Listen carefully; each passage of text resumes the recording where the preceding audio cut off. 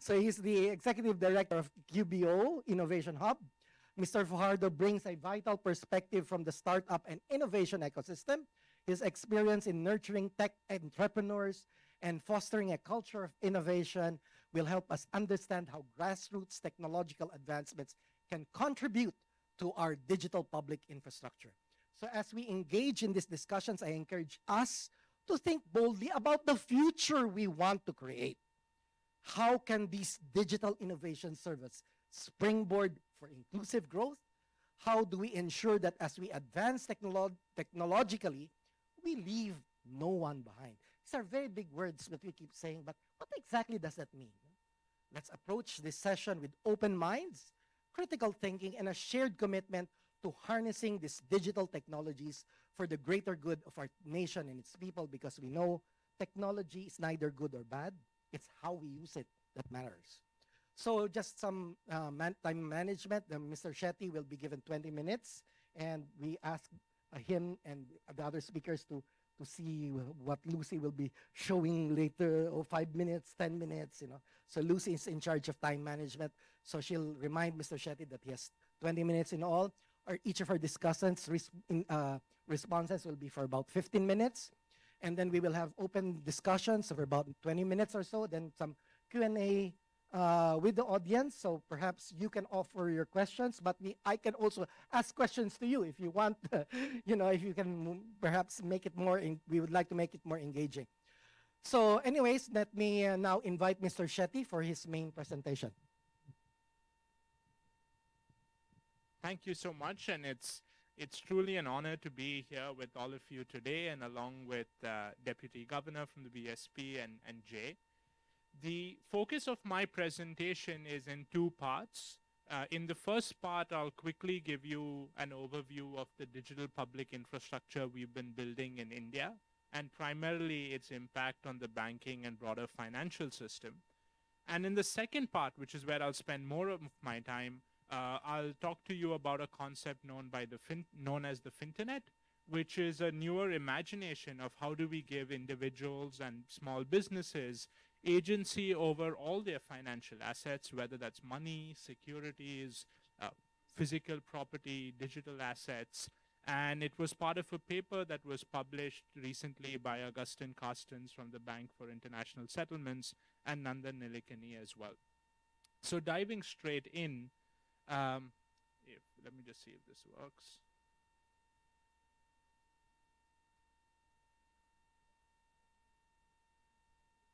Yeah. Okay. It is actually working. I have to press the down arrow. So a bit about the story. If we go back 2008, at that point in time, India was primarily not a digital economy. A large part of our population did not have any form of identity, and a large part of the 1.3 billion people were completely unbanked. And so as we looked at this problem, and key to any economic development is obviously financial inclusion, we had a range of options available to us. One of often the biggest friction points in opening bank accounts was KYC. It had a high transaction cost. It costed, at that point about $20, which made it unprofitable for the banking system to go out and acquire these hundreds of millions of individuals. And so rather than diluting those norms, what we instead did is worked out a mechanism called Aadhaar. Aadhaar is basically a digital ID that's given now to 1.4 billion Indians. It's a very simple construct. It just gives you back a digital attestation of who you are. So it contains your name, year of birth, gender, address, and biometrics, and just gives you back a digital attestation so that you can then prove who you are to any company in India. And therefore, in a digital way, you're able to authenticate and prove your identity. This is what was used by the banking system. And if you see the growth rate when we started off, this is from a BIS study, it showed that if you didn't have digital infrastructure, it would have taken us traditionally 46 years to get to in bank account coverage, but we achieved that in less than a decade, in approximately 9 years.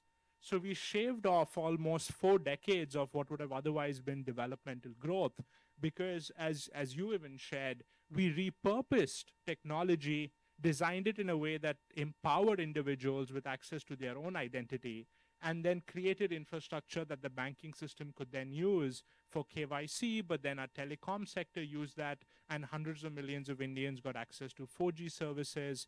Our capital markets use that, and now you have a lot more retail investors participating. For the first time, it has flipped. We have far more retail investors than FDI as well, which has a structural impact. And so therefore, that was really possible because of political will and the programs launched by the government, real proactiveness played by the central bank, but also foundational technology, digital public infrastructure that was built out to support this initiative. Now, Aadhaar was the starting point. And as I mentioned to you, that was used both by the banking system, telecom system, so across different sectors. But the next step was, when you think about identity, identity is not just who you are. There are many other aspects to it. Where did you study? What are the other types of life events that have happened? What are the other types of certificates and licenses and authorizations that you have? It's sort of a large cloud. And today it's very difficult. Let's say you pass out from a college. How do you prove that indeed you passed out from this college? Or if you've got an admission, how do you prove you've got an admission so that someone digitally could give you a grant? It's extremely difficult because it relies on paperwork. And so the next step was to broaden the construct of identity and create a system where individuals were empowered with any type of attestation, government certificates, mark sheets, driver's licenses. And so today in DigiLocker, which is a wallet that over 200 million people use, they actually have access to a whole range of these documents in a digitally verifiable manner. And since now people had an ID, they had a bank account, the next step that came up was, how do you create a way for people to transact with each other in a low-cost manner? The traditional system of the card networks was extremely expensive. And when we thought about financial inclusion, which is not just about giving access to bank accounts, but it's much broader than that in terms of access to credit, access to insurance, access to other types of formal financial services, the underlying transaction costs has a huge implication on those delivery of services. And so that's when we created UPI. UPI is a simple protocol that allows you to transfer value from one store to any other. This first got implemented within the banking system for INR and from one bank account to another. But the way to think about UPI is it's a very simple three-layer cake. You have settlement infrastructure at the base, regulated entities in the middle, and then all your third-party fintechs on top. And since 2016, when it launched, today UPI is about 500 million individuals using it. Every day it does 500 million transactions. Last year, we crossed over $2 trillion of value that passed through this system. And another thing that leapfrogged was merchant adoption. We went from about 3-4 million small merchants having those point-of-sale hardware devices in 2016 to 50 million merchants now having QR codes and actively participating and becoming much more a part of the formal economy. So as we built this infrastructure, we realized that people were now generating data at an exponential pace. And so the next step was, how do you think about a framework that gives people control of their data? And that's where the central bank, along with the other financial sector regulators, our capital markets regulator, insurance regulator, and so on, created an interoperable system known as account aggregators, with which you can get access to your data, give consent, and share that for lending and wealth advisory and many other purposes in a safe, secure manner. And so therefore, what is happening out here is a shift from really the lending today happening on the back of physical capital, physical collateral, which is very limited, available to a small part of the population, to lending happening on the back of digital capital, your underlying transactional flows, which is extremely powerful. And so today, over 2 billion accounts are part of this system. It's one of the largest open finance rollouts across the world. And then numerous private sector companies have been built on top of this digital public infrastructure. So hundreds of billions of dollars of economic value has been created because of new startups, new private entrants, or existing incumbents building new lines of business on top of this underlying infrastructure. Because what we realized was India was just so diverse, so heterogeneous, and of course, with a large population, there was no one company and no one government agency that could solve any of these problems on its own. And so you really needed to bring all of society together and give each agency a tool that they could then use to participate in this digital economy. And so as we've been on this journey for a decade and a half, what we realized was, and while all of this sounds great, genuine constraints. Genuine constraints in the adoption of technology by the financial system. I've personally been working on the data sharing framework for 5 years now. And I often ask myself, this stuff should take 5 minutes because you're sharing data from a database, to put it simplistically. But it takes 5 years.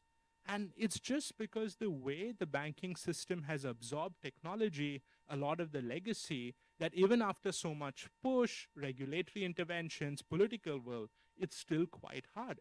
And then how do you bring this technology to other sectors, like let's say property? Today, we have a lot of small landholding farmers and individuals. They don't have a way to transact digitally. And those institutions are very local bodies that can't absorb a lot of the complex technology that a bank could. And then cross-border. What we learned when we were linking our systems cross-border, Indians receive one of the largest amounts of remittances. Again, that took about 5 years, 3 to 5 years on average. And why should it? If two countries agree to connect to each other, they agree to their exchange rate norms and KYC norms, why does it take so long? And so a lot of that thinking then drove the imagination behind what we're now calling the Finternet. And the real idea is the financial system has solved extremely well high value, low volume transactions, right? So SWIFT, for example, which works cross-border, does $4 trillion a day, which is phenomenal. UPI, like I said, did $2 trillion last year. So in terms of value, it's nowhere there. But fundamentally, a lot of the efforts, even in Philippines, open finance across the world, open banking, all of those have been extremely good in pushing the boundary, pushing the frontier towards how the financial system uses technology. But the needs of individuals are much higher. Their aspirations are increasing even more. And when we did a conservative estimate, imagine you had to bring this type of technology to different types of assets, different types of industries, and also interconnect them, which today become complex bilateral exercises. This is going to take a few centuries, far beyond any of our lifetimes. And that's when we started to ask, is there a newer way we could actually look at this, and how we are incorporating technology in a manner where we don't have to, every time we create a new car, we don't have to build a new road.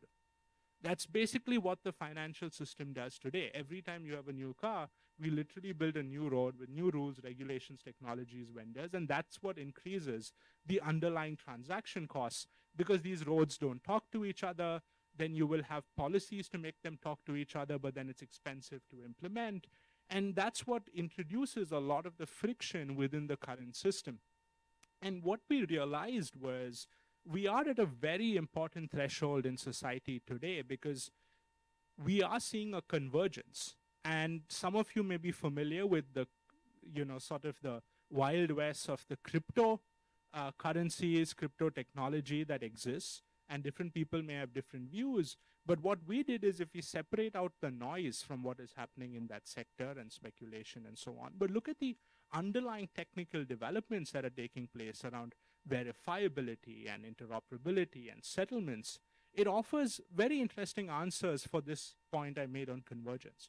If you go back in time, early days of the internet, everyone had their own internet.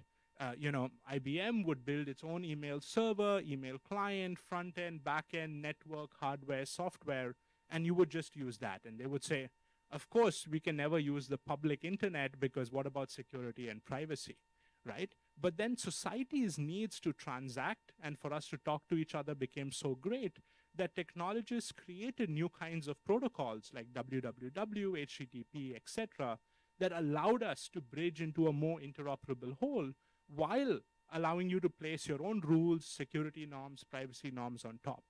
We saw the same with smartphones. Previously, you would have a camera, you would have a mic. Those aren't programmable. They don't talk to each other. Again, then they got unified into a smartphone, and then the smartphone unlocked a lot more value on top of it. And that's really what we are seeing within the financial system today. So the core idea behind the Finternet is, one, how do we give individuals complete agency over all their financial assets? Two, how do we do it in a manner that is unified for the individual? And so it comes together for the individual. They can bring their diverse assets together rather than having to go to multiple branches, digital portals, so on and so forth. And to do that, and do that in a way that we can positively affect 8 billion people, 300 million businesses, the underlying infrastructure has to be universal. It has to be open. It should allow for different types of developers to come in. Today, the underlying infrastructure is highly siloed. And so a key part of the Finternet, as I mentioned to you, is really the idea of incorporating a lot of the cryptographic advances. And one of the key elements of that is the idea of tokenization, tokens more generally. Now, the reason in this slide I call it back to the future is because this is what you had in the paper world when you think of cash. You had anonymity, you could transfer it to someone anywhere in the world, it would be instantly settled.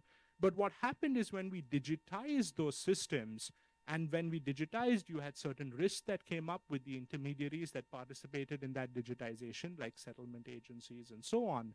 And therefore, we created a lot of scaffolding to manage those risks. Now, for the first time, with a lot of the trust moving towards the underlying technology in terms of settlement trust and, how do you trust this piece of data as authentic or not, it really allows us to reimagine this overarching playground. And so tokens are basically self-describing, self-contained packets, and you could represent any type of asset within the construct of a token. So within the Finternet, we look at regulated assets like money, publicly listed securities, registered assets like land, your physical car, other types of physical property, attested assets like jewelry that might be attested by a third-party verifier, or like carbon credits that might be attested by a third-party energy auditor, or user-controlled assets as well, content you and I create on the internet. And so the fundamental idea is if we can give people agency and you can unlock transactability of these assets within appropriate rules and regulations, how money is treated will be different from how securities are treated and so on. You can allow people to participate in the economy and also protect themselves from downsides that may take place through, again, access to a whole range of financial services. So here's a very quick overview of the architecture of the Finternet. Core to this is really giving individuals, putting them in the center and designing this around that. Second is they should have the ability to access a whole range of applications. Think of it a bit like your smartphone today. And the applications are certified, but they're not regulated in that sense. You have existing financial institutions. This could be a central bank, commercial bank, but it doesn't only have to be financial institutions. It could be a private company that's issuing shares, other types of asset managers. These are what we call token managers, and they are responsible for the governance of their corresponding token. So if a bank is tokenizing money, like a deposit that you hold with it, then the bank is responsible for regulating the flow around the capital control norms, KYC norms, counterparty norms, sanction norms, so on and so forth. And each of these entities now issue those tokenized representations onto a ledger of the individual's choice. And so now in your ledger, you have access to different types of assets, which otherwise in the current world would be fragmented across these individual systems, whether it's money like deposits, carbon credits, equity shares, real estate, so on and so forth. And you can have third-party agencies, these are what we call value-added service providers, plugging in to add additional trust to transactions, whether that is notaries, guarantors, escrow providers, etc. And all of this happening on top of the existing laws and regulations. Our view is a lot of that will be leveraged for the Finternet. But of course, jurisdictions may come up with their own specific norms as well to govern these ecosystems. And here's a very simple example. And I took an example outside of the financial system of carbon credits and sustainability related financing, which we know today the carbon markets are highly broken because high cost of establishing trust, repeated need of verifications, as a result of which what happens? What happens is you have small companies that have to do all of this full stack, capture supply, capture demand, do the verification, create the audits, doesn't really scale and doesn't scale globally, doesn't scale cross borders. But within the Finternet, a user through any ledger and through any set of applications, let's say they're setting up a solar roof. At that point in time, they can receive digital attestations from the manufacturer or the distributor. They can get that audited seamlessly by another third-party energy auditor. And using this packet of verifiable credentials, now share that with different other service providers, whether that's access green financing, if a government has a subsidy program to prove their eligibility and access subsidies, whether that's to get access to tax credits, or share it on private markets as part of carbon credits, so on and so forth. So that's really one example, but now you can layer different types of use cases on top of this. A few other aspects to the Finternet that I'll quickly cover. It does help a lot in dispute resolution because you now have underlying verifiable evidence, which you can then reproduce for mediation, arbitration, and other types of dispute resolution use cases versus spending it for decades in courts. And the way we look at this is while the underlying technology is open and universal, the governance frameworks become extremely important. And depending on the type of flow, if money is flowing, you'll have your monetary rules that apply. If securities are flowing, capital markets rules would apply. So you now actually move towards governance based on the activity, based on the flow, rather than just governing the entities in and of itself. And then you have all of us as individuals, but also legal persons. The Finternet does look a lot at how do you allow for legal persons, MSMEs, small businesses, who often get left out in a lot of these digital transformations on board. And so the thinking behind the Finternet is one that, right from start, we've really been thinking through how does security and privacy fit into the system? How does it enhance regulation and supervisory capacity by allowing for programmatic enforcement of rules? Observability. Today, one of the biggest challenges for supervisors is often they observe copies of the truth, not the truth itself. And how do you embed governance at all levels? We are now, since the paper got published by Augustine Carstens and Nanda Nilekani, we are now putting together an open source community across the world to think through the underlying technical aspects behind the Finternet and setting up a set of technical labs in different countries to drive adoption pilots as well as work out what are the early protocols and standards and interoperability related technical design considerations that have to be made. But while the Finternet is an ambitious vision, we see this playing out over the next 10 years. And so really it's about thinking through what is the next +1 that each of us can do as private sector, as public authorities, to bridge ourselves into this new world and calibrate that. So while it's an ambitious vision, how do each of us calibrate our action so that we don't lose trust, we don't lose confidence, you don't move fast and suddenly things blow up, which you can do in the traditional world of technology, but within the financial system, that's not the most best way of moving fast and breaking things. So that's really a quick overview of DPI, Finternet, and happy to take any questions later. Thank you so much. Well, thank you very much, Mr. Shetty, for providing us that very informative presentation. Now, may I invite the Deputy Governor to provide his initial response?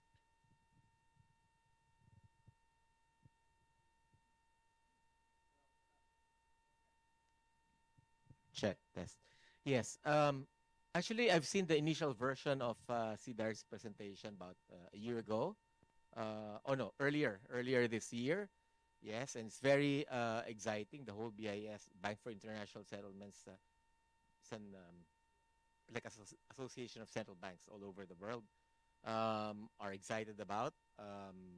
In fact, they have started initiating not only experimentation, but also actual work on it by organizing central banks and also private commercial banks to work together to have at least the payment side of things sorted out and I reckon um, brought to the market. So we are watching this project by Siddharth and with the BIS very closely. And in fact, we have indicated our interest to be an observer in that project because it's a huge step towards the realization of the vision by combining both central bank money and commercial bank money either as a form of like exchange of value settlement or as a form of settling or settling assets like probably government securities, corporate bonds, equities market. So we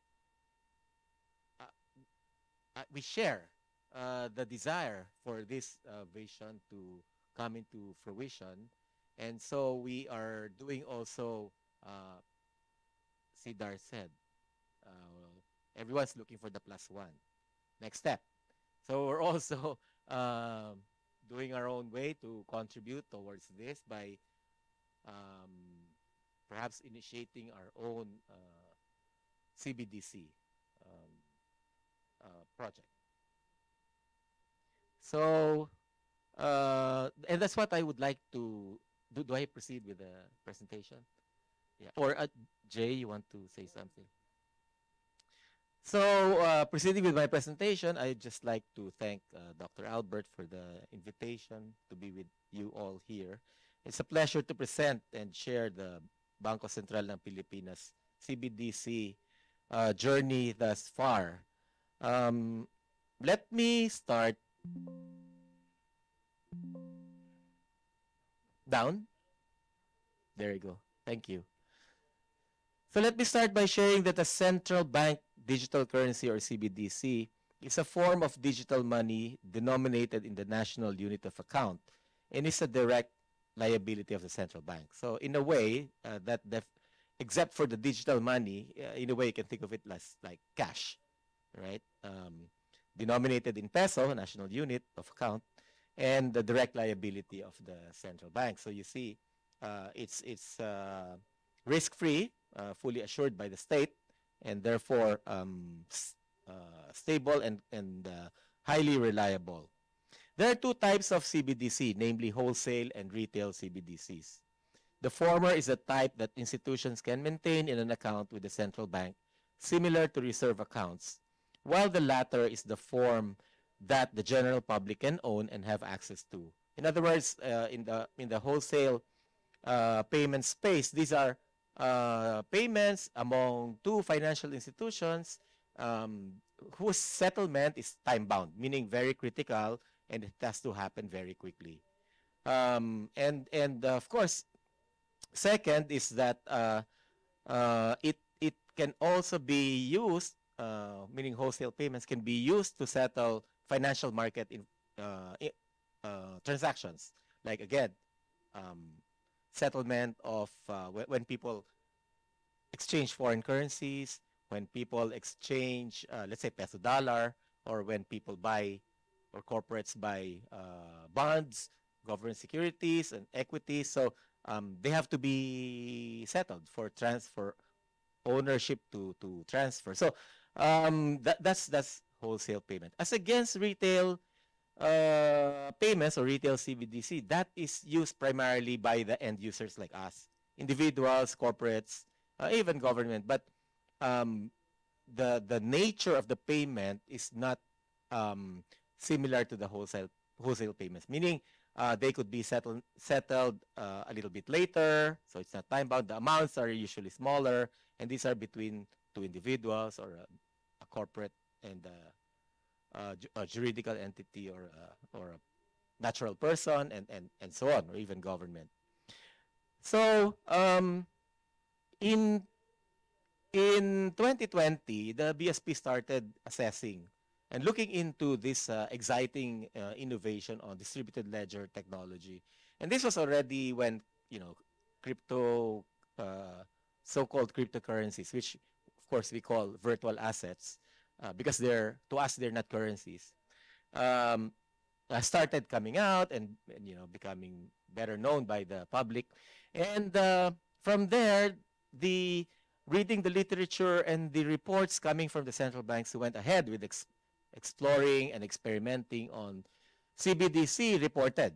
And these are like cost savings and payments efficiency, payment system safety and resilience, promoting financial inclusion, and also enhancing monetary policy transmission, on top of course, maintaining the central bank's monetary sovereignty.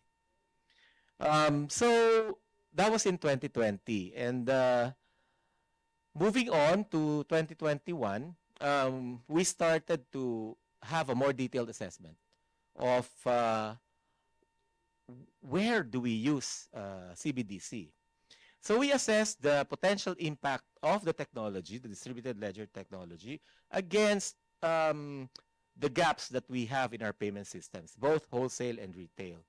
And it was exciting to note that for the wholesale payment system, we saw that the settlement of CBDC, which can be instantaneous or almost instantaneous, is because it's just like, if I pay you cash, that doesn't have to be cleared, right? I mean, immediately I transfer the value to you. So very strong in settlement, very strong in liquidity and default management, because you can get immediate access to funds that you may need. And also securities, and also the programmability. It's programmability and efficiency, because you can, in the blockchain, you can specify the conditions for the transfer of value. So, but the same is not true on the retail payment side, because on the retail payment side, we see that what we have now, which is our digital payments, is already achieving what it was designed to achieve. In fact, we ended the year 2023 with 52.8% of our total retail payments transaction volume being done digitally, and it is growing very steeply. And so we decided to focus on wholesale CBDC, create a project which we call Project Aguila, and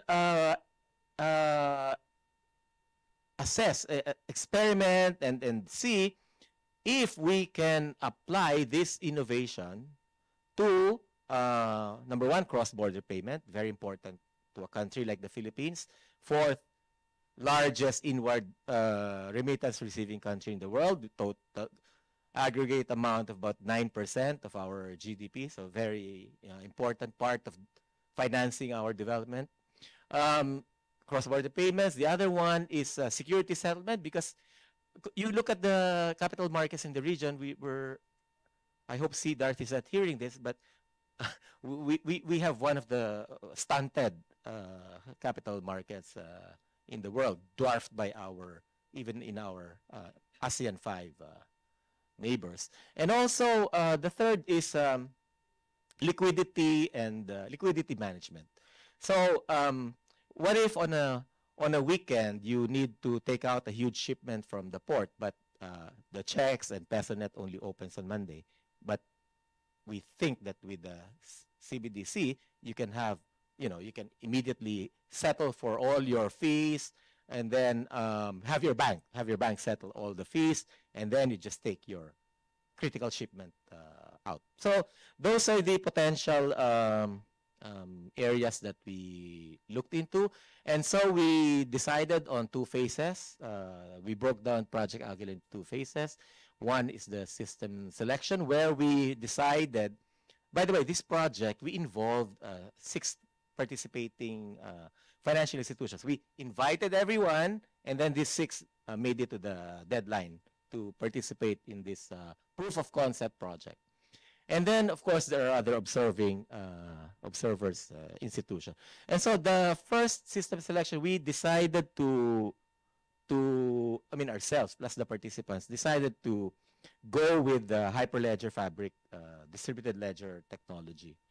And then, so we now said, okay, we passed the gate for phase 1. we move to phase 2, where we would actually like to already experiment and use the system in an actual live, live as a test, not live available to the public, in order for the BSP to get an assurance that we can issue it and go through the currency life cycle safely and efficiently. Because sometimes with all these excitements in new technology, you have to separate the hype from the reality.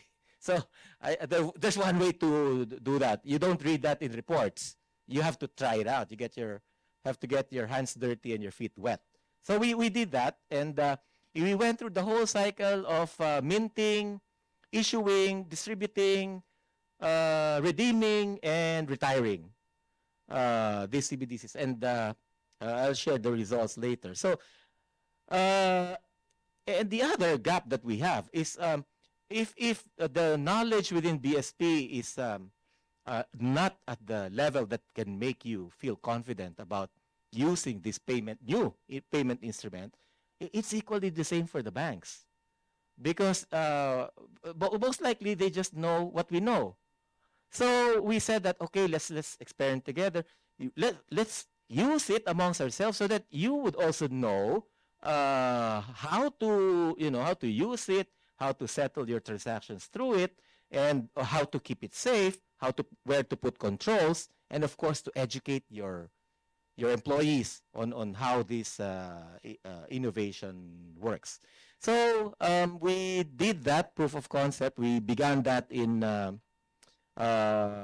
2022, and we're now we've just completed cycle 2 of our proof of concept testing. And so, this was what I mentioned earlier when we went through all the cycle of the currency life cycle.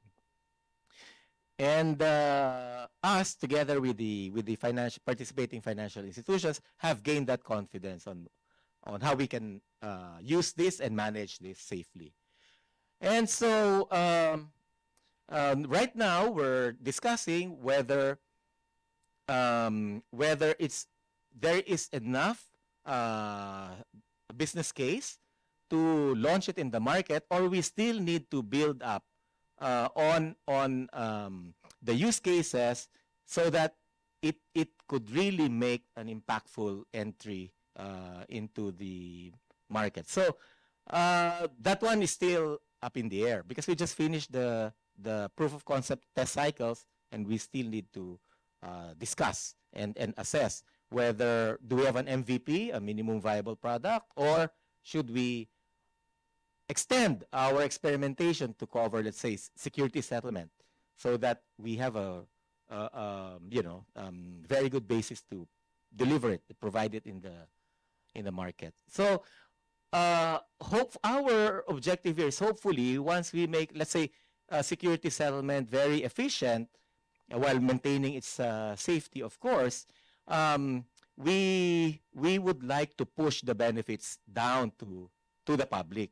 So personally, I dream of the days when Mang Pandoy, his representation of our very poor, low-income Filipino would be able to, say, invest, 500, 1,000 in a government security and enjoy the 6% interest rate as compared to 0.025% you get in your usual traditional savings account, or even buy equities in Ayala Land, or buy corporate bonds in SM Investment.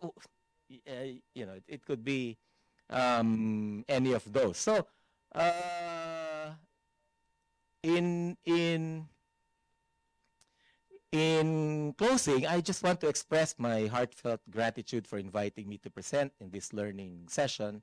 The journey towards the future of currency through CBDC is one that demands collective effort and collaboration. I just want to make a clarification. We are scheduled to end our Project Aguila in January of 2025. And we're going to put out not only the assessment, but also a CBDC roadmap.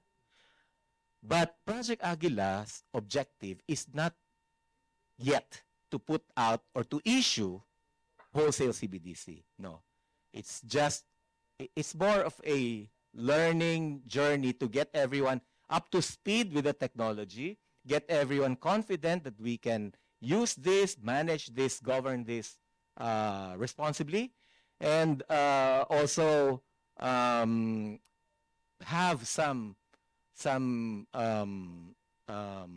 transactions or use cases in mind where we can really leverage the strength of this new payments instrument. The insights gained from the ongoing sandbox phase, as mentioned earlier, will guide the creation of a tailored CBDC roadmap, ensuring that our digital financial landscape aligns seamlessly with the unique needs of our nation. As we move forward, I invite you all to stay engaged in shaping the future of CBDC in the Philippines. The BSP remains committed to embracing technology to foster payments innovation as we strive to create a stronger, more resilient, and digitally empowered economy. Thank you very much. Well, thank you, Mr. Deputy Governor. That was, again, very insightful because, many of us may not even know. Well, we might have heard a little bit about the CBDCs, but now we're getting more details from the main person who's pushing this through the BSP itself. All the details about the results of the regulatory sandbox and the proof of case. And now I now call on Mr. Fajardo to give his discussions. All right. Thanks so much.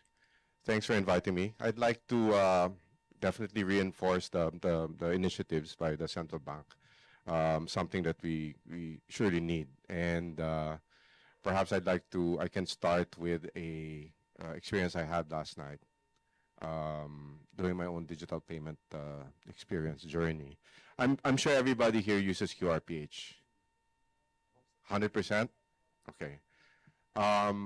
It's been a dream to use QRPH in the past couple of months. And it's super seamless. It's instant. You don't have to wait for change. You don't have to deal with cash, currency, etc. And you can use any digital wallet provided by your bank. Last night, though, my first ever negative experience happened while I was shopping in a supermarket called the Marketplace, which is Robinson's marketplace supermarket. And I paid for it using my BPI wallet.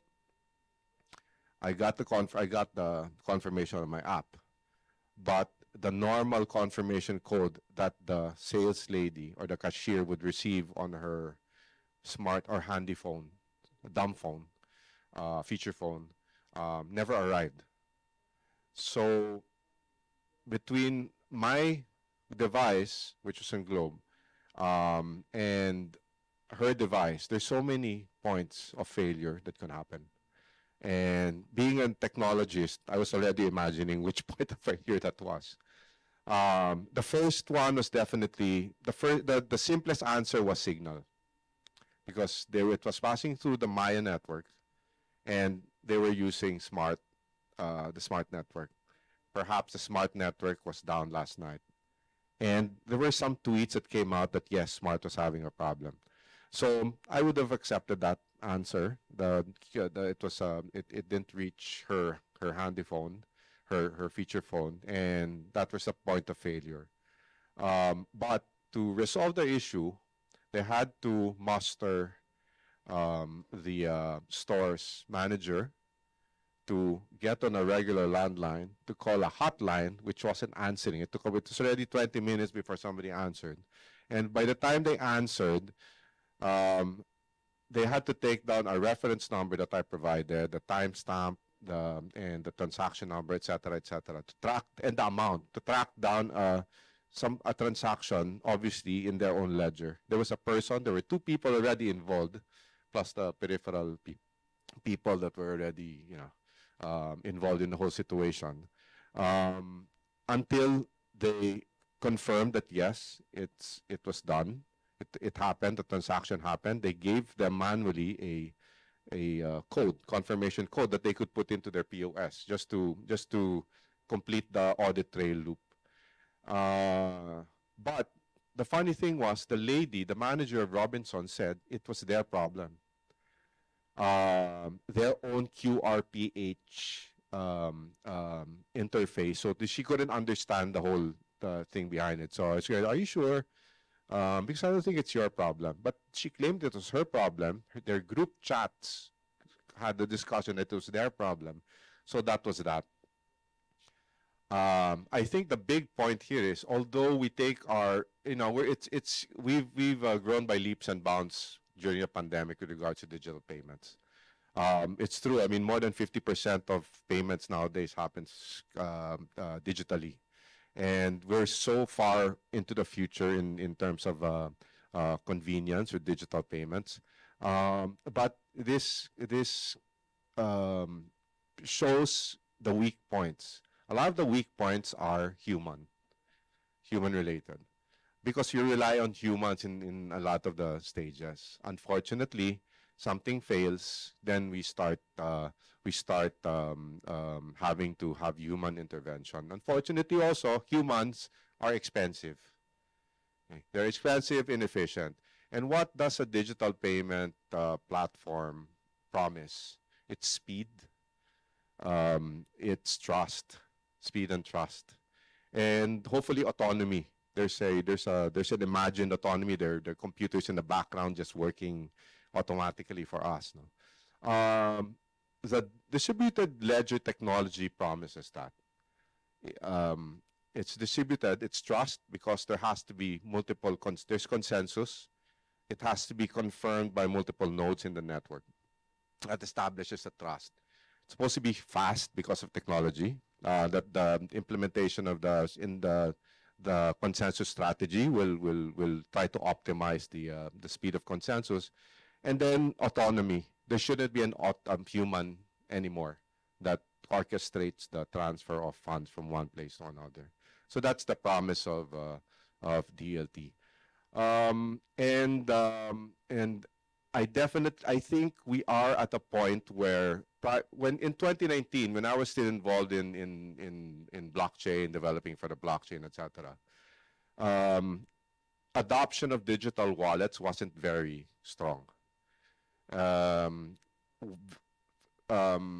As opposed to during the pandemic, even my aircon technician who came to the house already accepted GCash. So because we didn't want to withdraw from ATMs anymore, money was dirty. There was, it was all sanitary issues, etc. So we actually traversed that whole unbanked world to suddenly we have so many people who are banked. And we are now closer to being able to exploit DLT as opposed to even 3 years ago, 5 years ago, which I think is important to recognize, because and vis-a-vis the initiatives of the central bank, because I hope it serves as a platform to equalize our access to cash, to fast cash, to settlements, fast settlements, not just in the wholesale level, but also on the retail level, all the way to the even hopefully to the farmers, and it becomes much more distributed. So that said, all these things that you showed, those are available now by the private sector. GCash has access to buying cryptocurrency. You can invest. You can buy stock market. You can buy stocks, and little by little, they're introducing all sorts of instruments and services within that super app.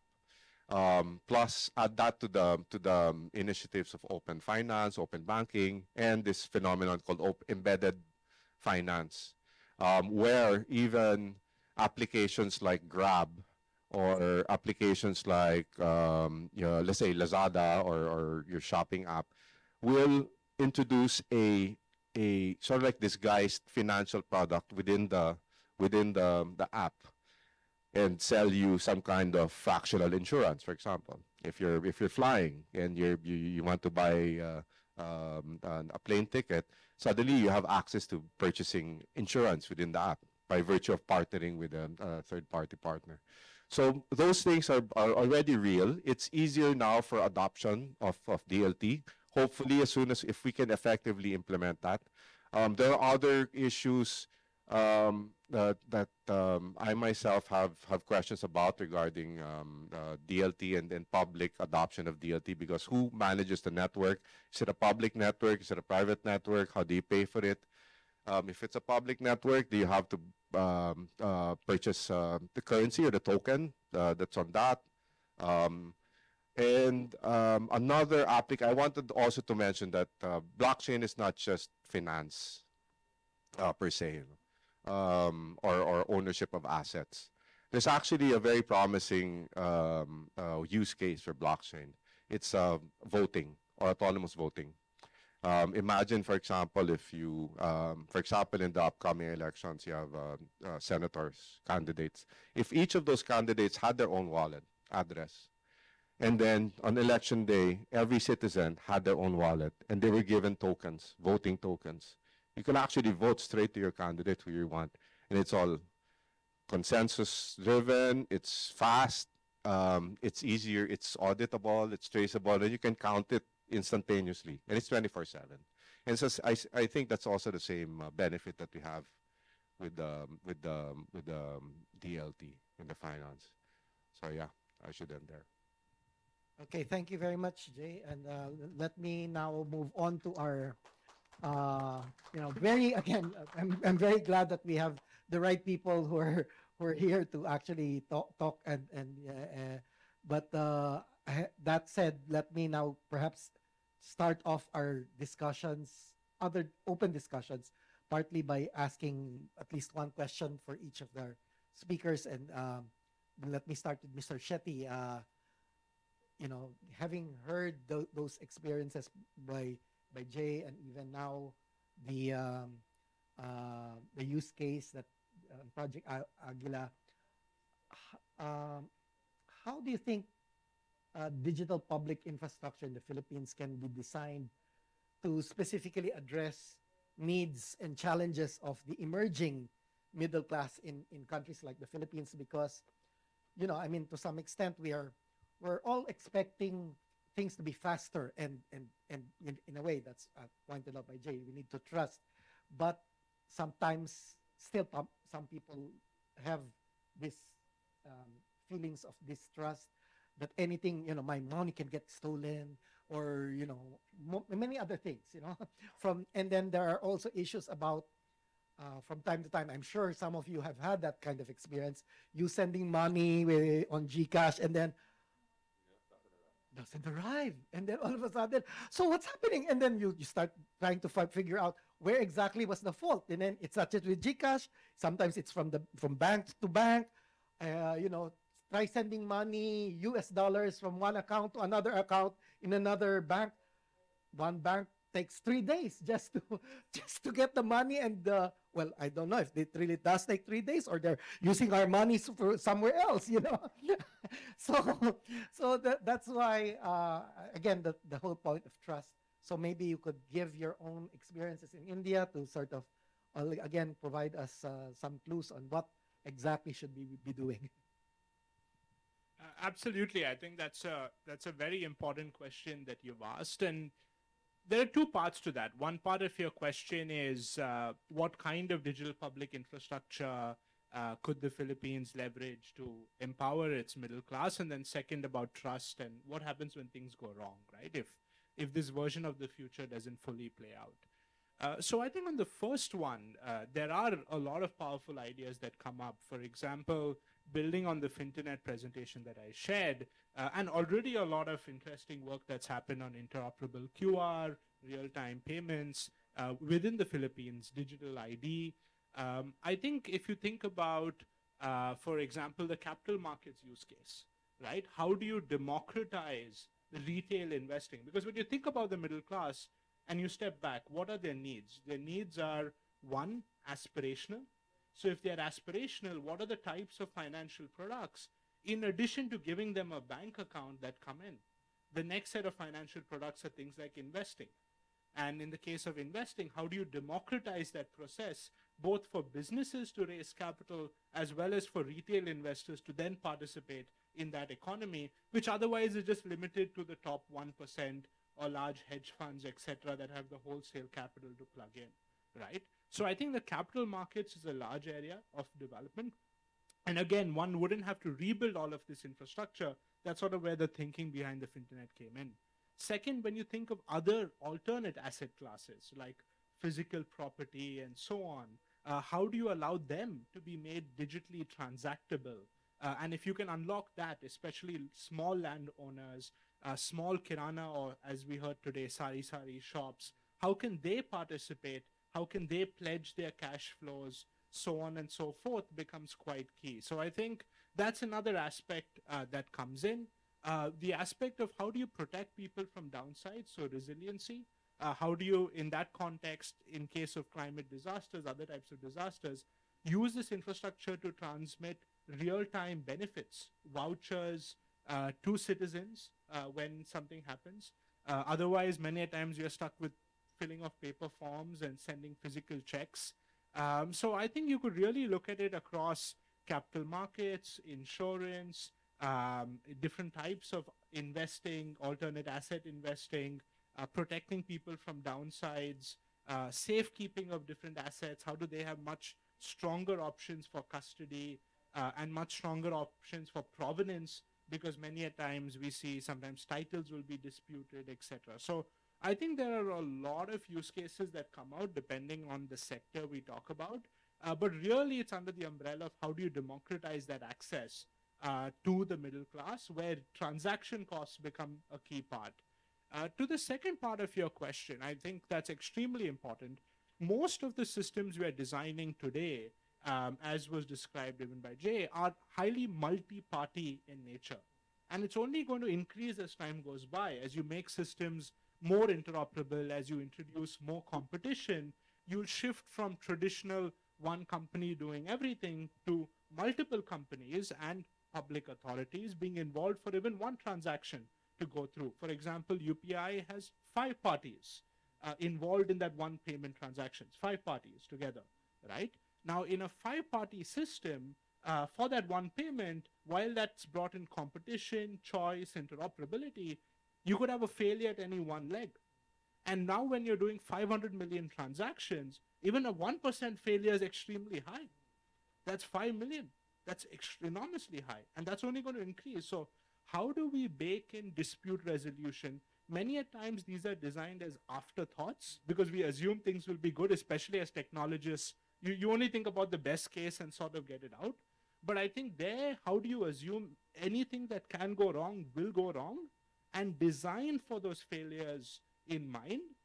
Then you start building a lot of constructs for redundancy, dispute resolution, interoperable dispute resolution, so that the individual doesn't have to run around to figure out where has it gone wrong and they're navigating between 2 branches.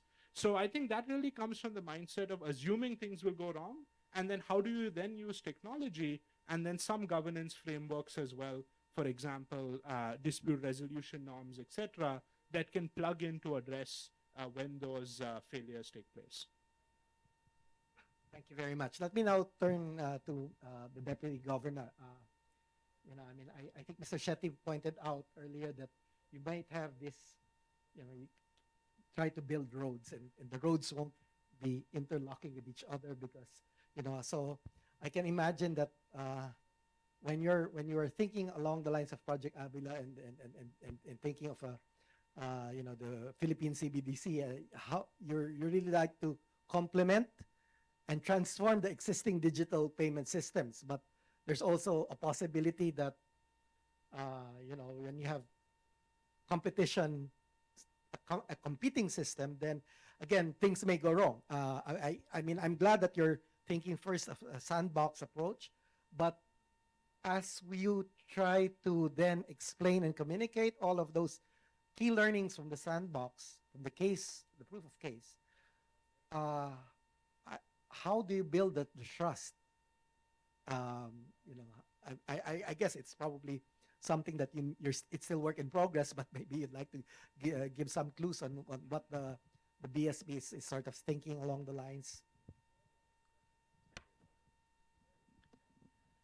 Um, yes, the first part of your question, Dr.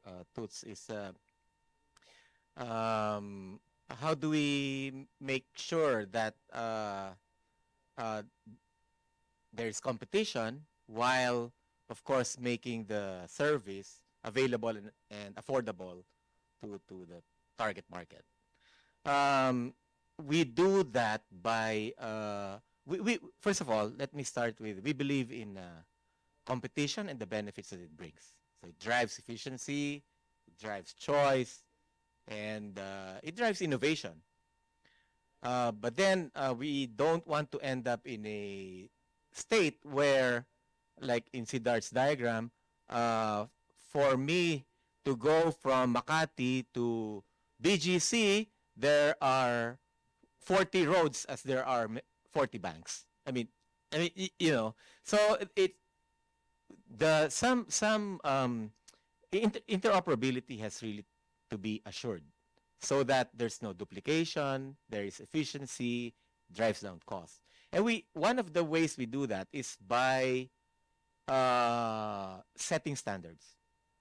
Like Jay mentioned about the QRPH. You know, before, each bank was coming up with their own QR. And the consequence of that is if you are Bank A and the merchant uses Bank B, then you cannot transact.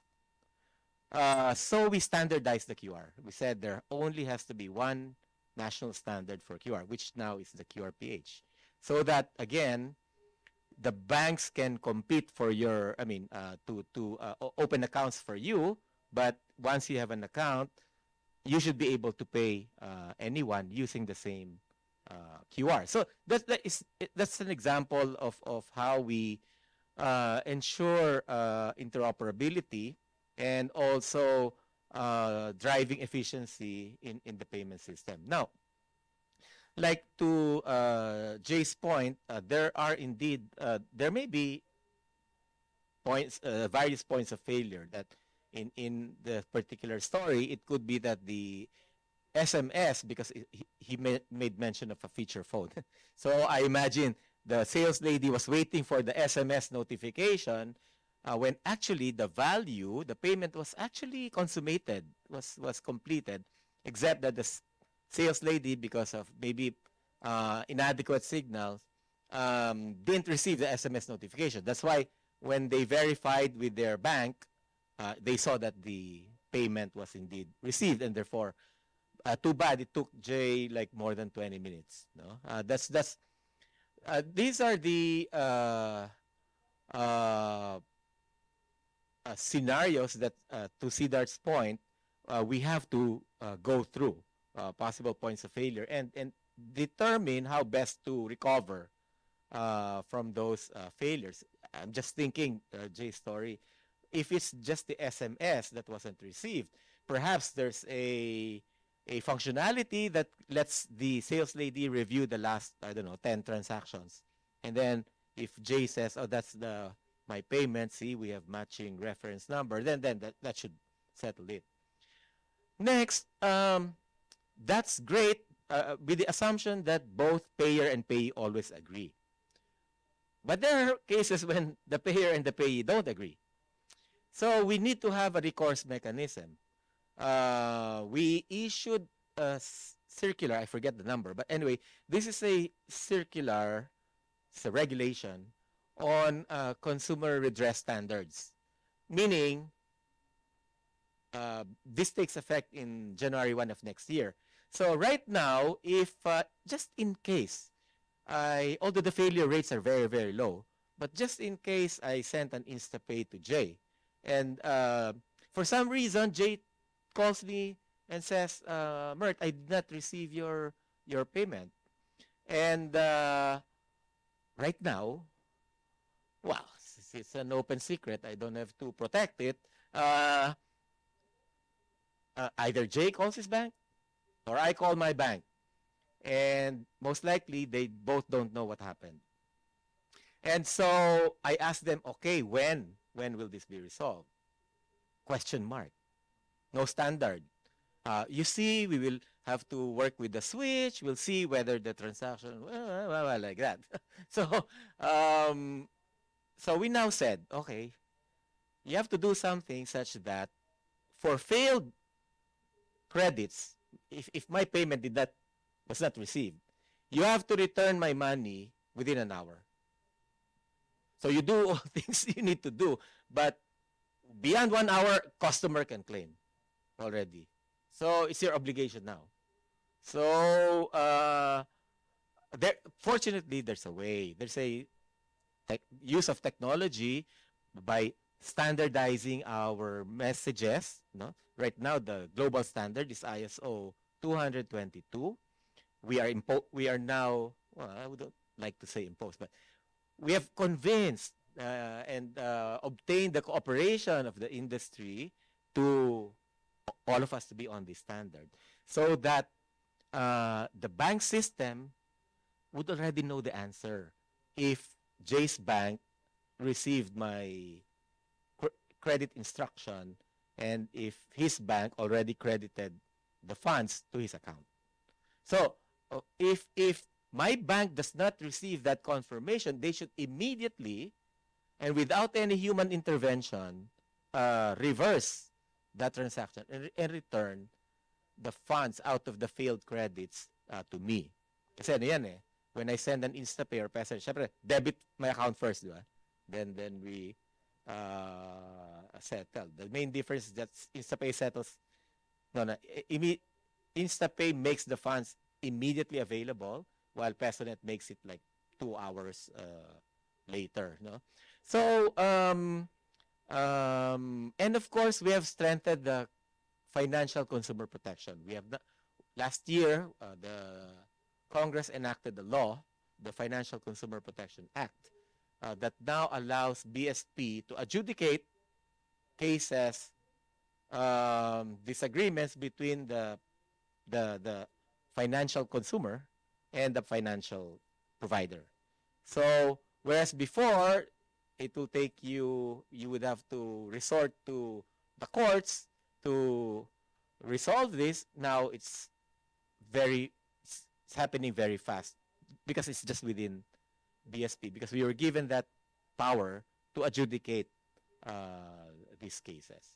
Of course, if you're not happy with the adjudication, the next step is you go to the Court of Appeals.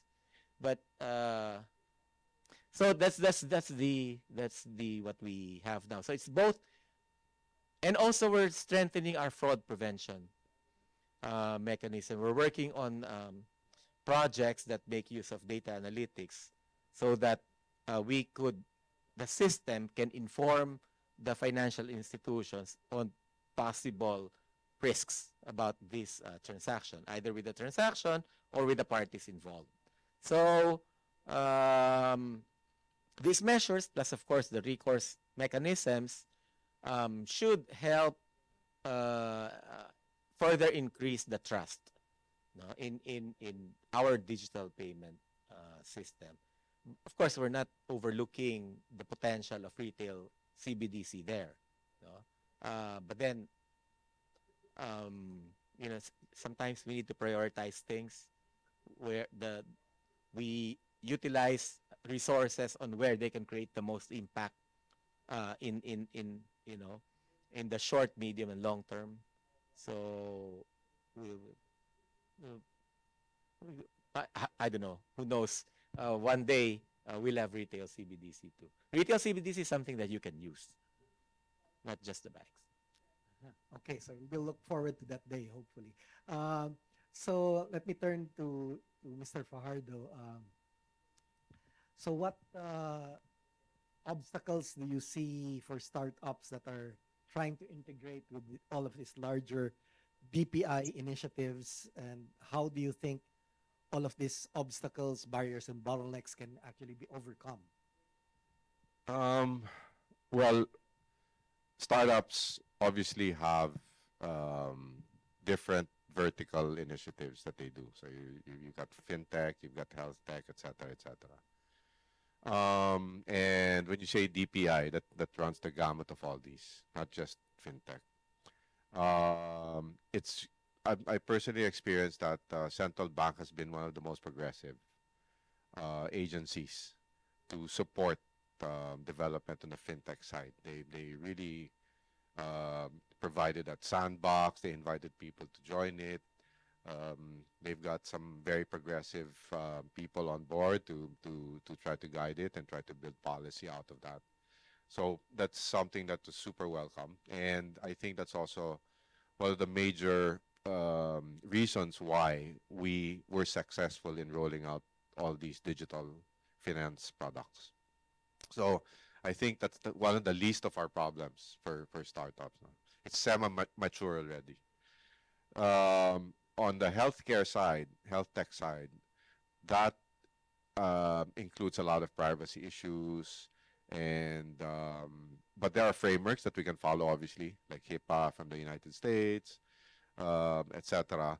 And this became the need for good frameworks actually became very apparent during the pandemic, when social distancing required us to obviously to inhibit or limit our mobility.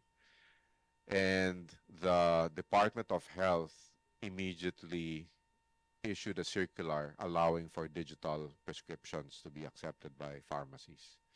So just to reduce the human mobility friction phenomenon, and that was super welcome. Now, um, um, despite that, there are a lot of other policy issues still that are present, that are roadblocks for startups to move faster, innovate faster. A lot of it is very fundamental, and a lot of it is sometimes even ridiculous, because they're not. That's the nature of government. They're not fast enough to adapt to the speed of or the velocity of startups or innovation. But the government has actually initiated, at least on the enabling side, legislation such as the Innovative Startup Act. But that's super broad. It covers a lot of capacity building, finance, incentives, some basic investments, a startup venture fund, startup grant fund from the DOST, and DICT. But there are no tactical policies in place on the national level to help startups coming out of our space. There are, though, in the LGUs. So you have to rely now on forward-looking LGU leaders to create their own policies on the ground level, which is super useful. And I think in our country, being an archipelago and being very diverse, I think it's much more effective because we're actually addressing very very nuanced, very distinct cultures in our locales. So that's definitely welcome. But there's still a lot of work to do. We've only seen one LGU so far that's super proactive in the ordinance level. The others are very high level concepts and all that. But those are things we're looking forward to. Now, one of the things that we'd like to see, for example, we've got LGUs that are already digital. You can already register for your business. You can receive your business permits as a PDF, etc.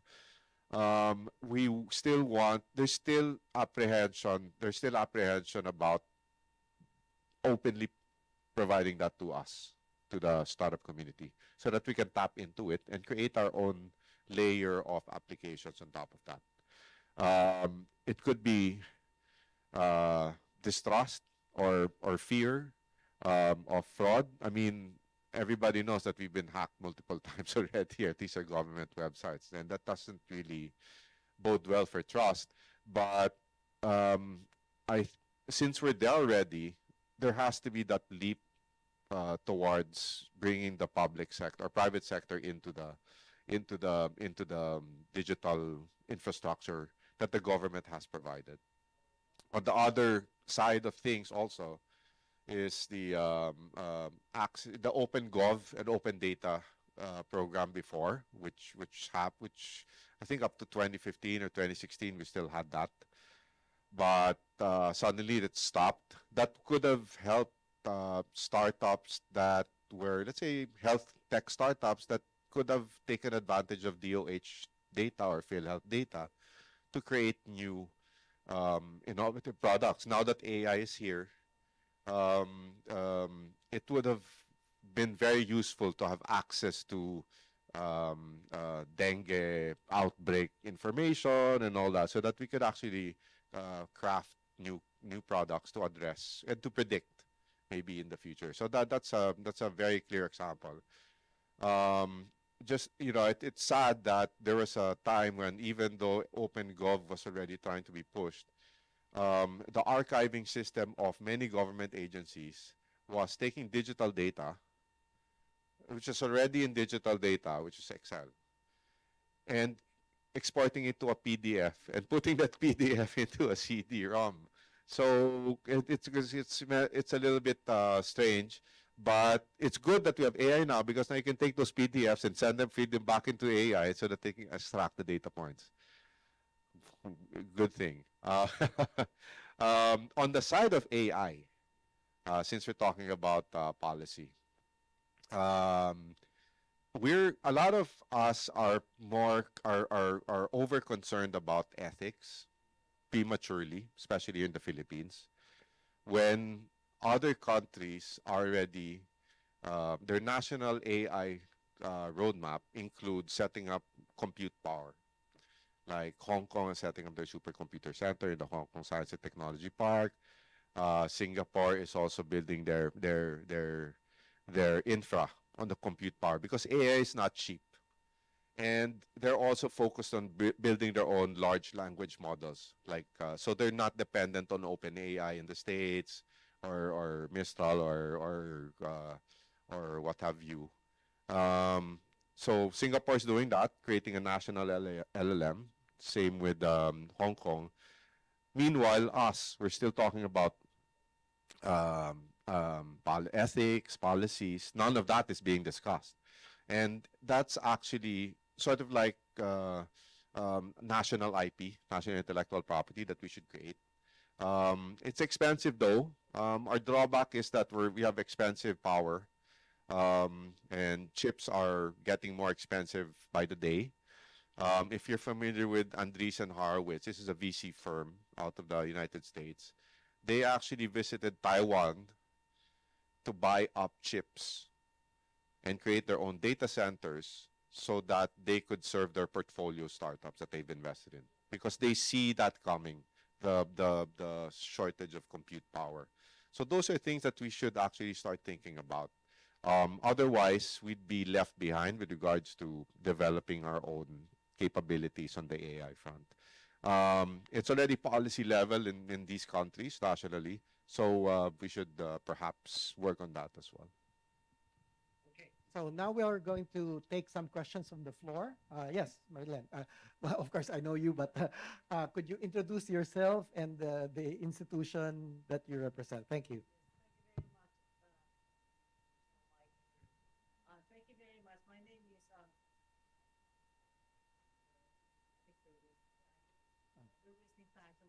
Yeah. My name is Marilyn J. Dangilan. I'm a medical doctor. I come from the health sector. And I'm so glad to talk about that. And I think the health sector, I don't know about the other sectors, but when we tried to do a startup to build the hospital, that, we had a very difficult time accessing information from the DOH. We would go to like how many units or how many departments to get one piece of information. If only they were able to do this, using AI, for example, or anything, it would have been much, much easier for us to have built that hospital. Number two, we talked about regulations. Regulations, for example, the DOH up to now requires us, clinics and hospitals, to copy manually from a computerized process the results of lab exams. We have a lot of patients, and we have to copy those things into a logbook manually, prone to errors. I said, why don't you accept the computer printouts being, you know, issued by the machines that test the blood, the feces, the urine? They said, it's the DOH policy. You know, we computed the work time and the costs in a clinic. It would cost us like 6 million pesos a year waste. So, you know, these are still a lot of, you know, things, little things seemingly, but really the bigger picture, we have to see that the entire DOH itself for me does not have, it does not have that digital or connectedness thinking. Imagine us going to PhilHealth. How many times did we try to make PhilHealth? Our systems are interoperable. Should be, should have been. We have our own private thing. But they have to let us go through several things to make us interoperable. Okay. You know? So thank you for that reaction, but you want someone specifically and to maybe we can first ask Mr. Shetty if there might be some kinds of experiences in India that might be also helpful for us to think about. Sure. So the two parts. I did spend quite a bit of time in India building digital infrastructure and health, and then move back to finance because it's really really difficult. I think one construct is what we found powerful to your first point of, you know, any one particular agency being resistant to share data back with a company. We see this pattern across the board, across countries, across sectors. It's a very common pattern. And so one thing we've been looking at quite deeply is how do you create a construct where any company, any government agency, anyone can give data back to the individual. That's something people are a lot more comfortable with natively. Then if a startup has to partner with a hospital or a startup has to partner with a financial institution, it becomes a bit harder. I'm not saying it can't be done. It does become harder. And in some sectors, it's much harder, like you mentioned in health. But no one can dispute the fact that my data should be given back to me along with some other metadata. I, as an individual, can create now my digital file and then give it back to the startup if it's giving me a second opinion, versus, you know, trying to negotiate on common terms. What are the liability frameworks? If I give data as a hospital to you as a startup, what will happen if there's a breach, etc. So I think just as a mental model, I can't answer your question directly. We've been thinking a lot about how do you create technology tools that give data back to individuals, and then they can authorize, they can consent, they can permission for that data to be shared with any startup in any sector anywhere else in the world. To the second part of the question around healthcare and digital infrastructure in healthcare, I think one of the challenges in healthcare is really the fragmentation, because you have a lot of also small providers within the banking system. At least it's relatively a larger number of institutions that may have larger IT budgets. In healthcare, you'll have small, you know, clinics, so on and so forth. That does make it harder.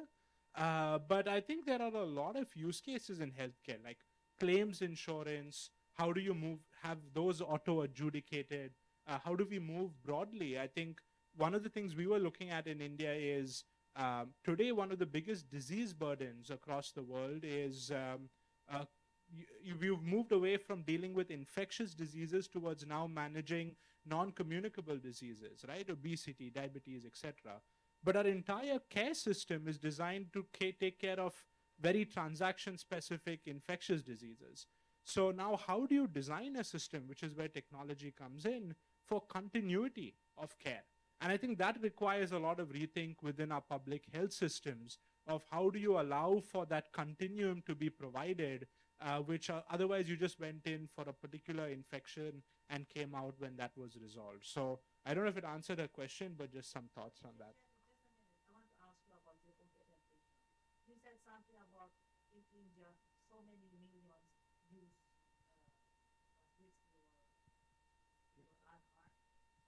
For ID? Yes. Yeah. Yes. And that so many millions also are connected we have a gendered, what's this one, data Gap? analysis. You mean by gender? Yeah, yeah. We have, so on the ID side, 1.4 billion Indians have a digital ID, B with letter B. In that situation, there have been quite a few studies done by, I think this was the Findex of the World Bank and others, that show that because we gave individuals a digital ID, individuals across the board, under 18, over 18, men, women, everyone has it. Transgenders, everyone has it. It's highly inclusive. We have bridged both the youth gap, because traditionally bank accounts were held by older men, and the gender gap, in addition to, of course, coverage. So there is data available on digital ID. There is some data available on digital payments. A lot of it is anecdotal, but basically what would happen is a lot of women in rural areas they would not manage their finances themselves. Because if they had to manage it, they would have to travel, many kilometers to a bank branch, and, you'll have different social issues that play out in that process. And as a result, they would delegate it. They would take a card and give it to some boy in the village and say, go run to the bank branch, take money out. So that was a loss of agency for them. Now, with them having a smartphone, you could deliver financial services to them. That became a lot more empowering. So there are anecdotal parts like that, but in some cases there is data, a lot of it is public data that's available on this disaggregation. Okay, we may have still time for one more question. Oh yes. Just to add briefly, 15 years ago when I started my policy work, we ran always into these kinds of things, because I realized now that the understanding of innovation and the mindset to deal with it is asymmetric. Meaning some are, ahead in health, ahead in finance, but some lag. And so normally when you now think of an end-to-end transaction, you try to think it through, and now you see barriers. For example, when we were thinking of how to have more businesses use digital payments, because right now checks, supplier payments is predominant. So why is that? And then upon investigation, we see that the corporates prefer checks because, number one, when they pay the check, instantaneously they get the receipt. Oh, why receipt? Because the receipt is required by the revenue authority to claim expenses, to document your expenses. So it's things like this. So one policymaker is moving fast on one side, and then we'll get into a roadblock when try to solve it end to end. So I think that's everywhere. It's just because of the understanding, the literacy in innovation is asymmetric. And so one way we use to overcome that is, of course, convince the top. Because, when you talk to the middle, you get a lot of barriers, you get a lot of competing interests and agenda. So it's so difficult. So talk to the main decision maker and try to have it driven top down. But to do so, and this, I think you can play a very large role in this, as those among us who is aiding policy work, I reckon that is one of the works of PIDS. We need to put together a comprehensive but easily understandable framing of the problem statement. Our usual work, right?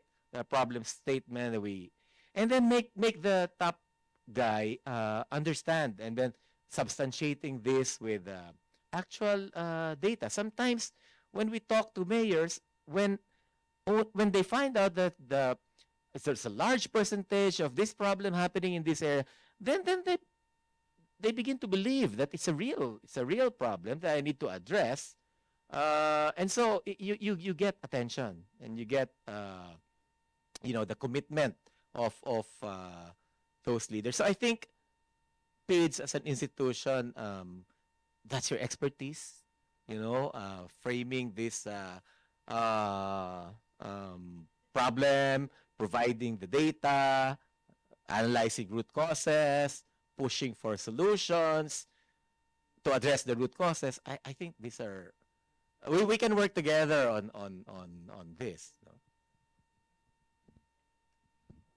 Okay. Yeah, sure, sure, Jay. So yeah, I wanna address the same issue about that having to use a logbook, because first of all, it's a national level policy flaw which affects everybody, all of us. It trickles down to all of us because if it's a problem with the hospital, all hospitals, it's all everybody's problem.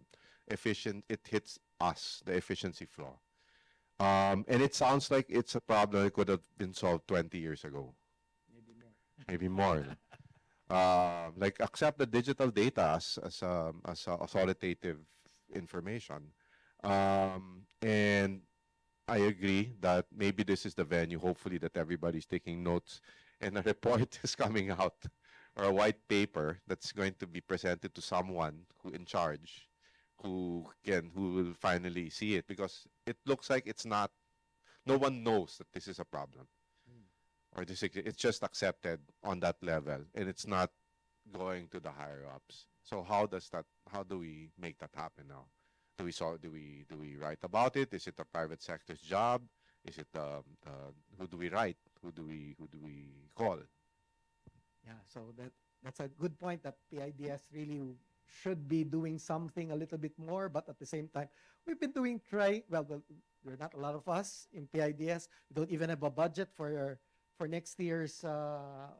We're supposed to be constructing our building at UP, but no budget in the NEP, by the way. Just an insertion that we're not unfortunately in the mindset of many of our decision makers. But that said, how maybe there might be just one extra question that yes, please. Thank you very much. I'm Asek Rod Santos from the Department of Social Welfare and Development. Looking at the session topic, harnessing data and innovation in public systems, it really excites me in the possibilities of improving the provision of government services, as of course directed by our president, that government agencies should digitalize the provision of our services. And in DSWD, we often work with other government agencies as well, as we, of course, tackle or serve the same clients. And one particular client, which is, of course, seeking assistance from the DSWD regarding their medical or hospitalization bill, they need to go to us, comply with the requirements of providing the medical abstract, the hospital billing. So with this innovation or improvement in technology, I'm wondering how would the national government really move forward, ensuring that we provide more ease of access, convenience to the clients, that we no longer require redundant documentation to be presented, considering that these are already emanating from a government agency as well, and it should be legitimate, and it can also provide the basis for the amount of assistance that should be given. Another concern, of course, is our regulatory agencies as well. The Commission and Audit always prefer wet signature and paper documentation on this transaction. So I think that is quite challenging for the Philippine government. Perhaps PIDS and the honorable speakers may come up with a better solution so that in the end, one, we are able to achieve the integration of our database, as well as ensure that we streamline further the processes and documentations required to make it more easier for our clients to be served anywhere, because this is the same person availing services from one or more government agency. Why don't we make their lives easier by getting our acts together. Thank you very much. Well, thank you very much, Asik Rod. The only thing is sometimes, unfortunately, we instead of making things easier, we make things much more difficult. It seems that that's the tendency in government. Much as I'd like to give time, I was actually warned that we're already a little bit off time, but we do have food outside. That's the first thing before you actually go for the plenary. But maybe I could invite just all our speakers, starting with Jay, and then with the deputy governor, and then with the main speaker, to give maybe just a minute or so to final words. Jay? Sige, I'll take this opportunity to answer that question. I won't name companies yet because it's still yet to be announced, but I'll name the agency, PhilHealth. And there is a company that's about to launch with PhilHealth, this AI initiative on both sides. Turns out PhilHealth, when you file your PhilHealth claim as a hospital, you have to make sure that your information on the form is 100% accurate, otherwise it gets rejected. And you have to wait another 60 days out of the first 120 days for settlement. So this company is using AI to make sure it reviews the claims form and tells you whether or not this is going to get rejected. So that's happening on one side. So PhilHealth ask them also to work on the claim side itself, the vetting. Turns out there's a 350,000 claims backlog. And there are only 400 people trying to go through all those claims. That's why, you see in the news a lot of unpaid hospitals, right? So they're about to implement AI on that side to vet the claims already, to speed that up. And what used to take, to vet it, maybe 40, 60 minutes, brought it down to about 5 to 15 minutes of vetting, and it's automated already. So there's promise in that. If they can do it there, they can do it with the SWD. You can already imagine the use case, right?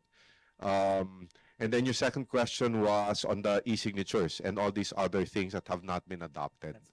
Yeah, exactly. There's a lot of platforms already that exist where you can route documents. And it's going to be a dream, for example, with SEC when you file your articles of incorporation, because instead of sending it to all the incorporators for a wet signature, you just do it digitally. But there's that thing, that fear, the fear of being accused of fraud. So they like to cover all their bases, and unfortunately, that's the result. Sorry. If not next week, announcement week after next. Yeah.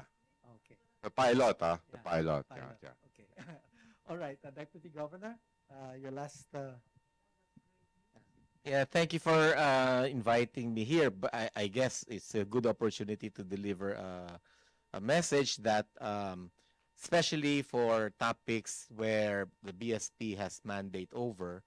Personally, I have mandate over digital payments and currency. Perhaps we can work together on, let's say, influencing government decision makers on just thinking about things in a different way. I'll give an example. My particular concern is, government, of course, it's the largest purchaser in the market. Okay, so when it comes to, for example, collecting non-tax revenues, the right now the most common way that the government would do it is each agency would now contract with whichever provider, and then for the fee, of course, the provider will not render it for free.